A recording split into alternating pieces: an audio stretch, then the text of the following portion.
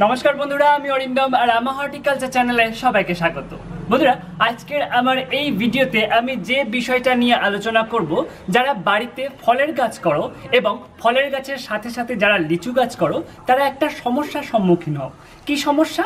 সমস্যাটা হলো যে তোমাদের লিচু গাছের হঠাৎ করে কচি ডগার যে অংশ, ওপরের যে অংশ, সেখান থেকে শুকিয়ে শুকিয়ে গাছটার ডালটা পুরো শুকিয়ে যায় এবং পাতার ডগাগুলো অনেক সময় শুকিয়ে যায়, পুড়ের মতো যায় এবং গাছের পাতায় অনেক ধরনের স্পট চলে আসে, যেগুলো গাছের পাতা একেবারে খালি করে দেয়।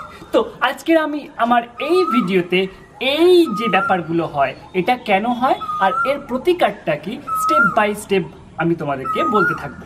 তবে যারা লিচু গাছ করতে চাও, বাড়িতে একটা 12 ইঞ্চি টবেও খুব সুন্দর করে লিচু গাছ করা যায়।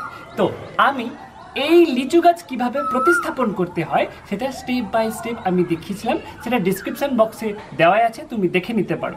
আর লিচু গাছ প্রতিস্থাপন করার পর 1 বছর পরে লিচু গাছে যে লিচু হয়েছে সেটা নিয়েও আমি আপডেট দিয়েছি, সেটা তুমি যদি দেখতে চাও তারপরেই লিঙ্কটা দেওয়া আছে, তুমি দেখে নিতে পারো।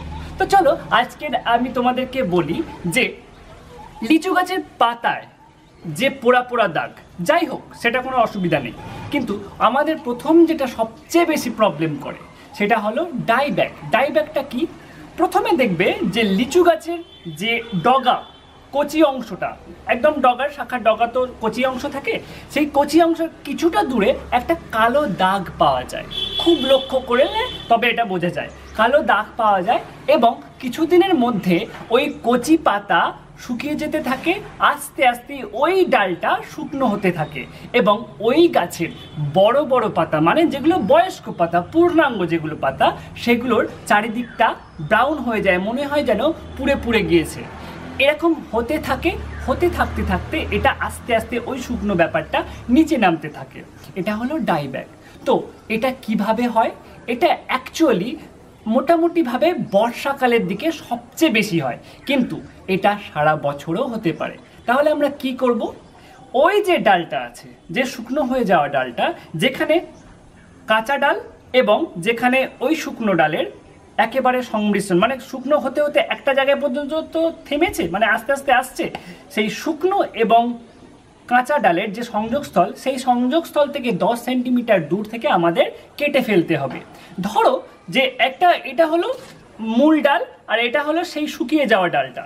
শুকিয়ে যাওয়া ডালটার এই অংশটা যেখানে একেবারে সংযুক্ত অংশ পর্যন্ত শুকিয়ে গিয়েছে, তাহলে কি করব? তাহলে 10 সেমি পর্যন্ত ছাড়তে হবে না, ওই সংযুক্ত জায়গাটা কেটে দেবে। দেওয়ার পর কপার অক্সিক্লোরাইড, এটা 1 লিটার জলে 4 গ্রাম, মানে মোটামুটিভাবে 4.5 চামচ টেবিল স্পুন, যেটা ভালো করে ঝাঁকিয়ে স্প্রে করতে হবে।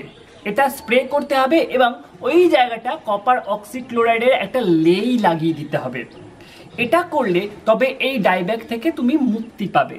এবং ওই যে পাতা পুড়ে পুড়ে চারিদিকটায়, প্রথম দিকটায় যেটা হয় না, যেটা আম গাছে হয়, সেটা এসওপির জন্য, সালফেট অফ পটাশের অভাবের জন্য, আর এটা হয় ডাইব্যাক শুরু হওয়ার সময় থেকে ডাইব্যাক হয়ে যাওয়া পর্যন্ত। তাই তুমি যদি এই কপার অক্সিক্লোরাইড, এটা 1 লিটার জলে 4 গ্রাম, যদি মানে যেটা টেবিল স্পুনে, যেটা 4.5 চামচ দিয়ে ভালো করে ঝাঁকিয়ে স্প্রে করতে পারো 7 দিন অন্তর অন্তর, লিচু গাছে এটা হয় না। তো কপার অক্সিক্লোরাইডটা বাজারে কি নামে পাওয়া যায়? কপার অক্সিক্লোরাইডটা বাজারে ব্লাইটক্স নামে পাওয়া যায়, যেটা ভারতবর্ষে এবং বাংলাদেশে 2 জায়গায় এই নামে পাওয়া যায়। এটা হলো ডাইব্যাকের ব্যাপারটা এবং পাতা পোড়ার ব্যাপারটা।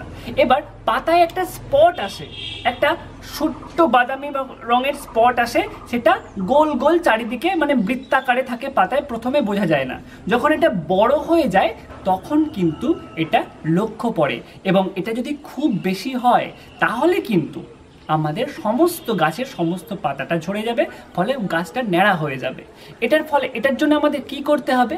এটার জন্য আমাদের যেটা করতে হবে সেটা হলো ম্যানকোজেব স্প্রে করতে হবে, যেটা বাজারে M45 নামে পাওয়া যায়। এটা বাংলাদেশ এবং ভারতবর্ষে 2 জায়গায় পাওয়া যায়। তবে এই কপার অক্সিক্লোরাইড এটা দিলেও হবে।